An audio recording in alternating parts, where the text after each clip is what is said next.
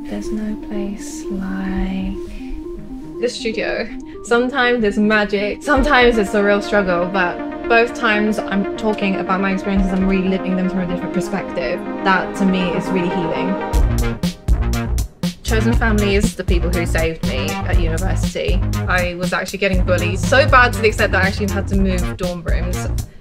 But I found a friend who introduced me to her friends who all happened to be queer, so then we went out on the first ever drag night. And there were, you know, posh boys in tights, and it was amazing. And I remember being like, wow, I feel so free, and I didn't actually know why at the time. I find my pride on stage when people are screaming back at me the songs that I wrote about being queer. Whenever I'm doing a show and I look at the front row, I'm just like, you literally look exactly like my friends, and this is awesome. Pride is where you find it.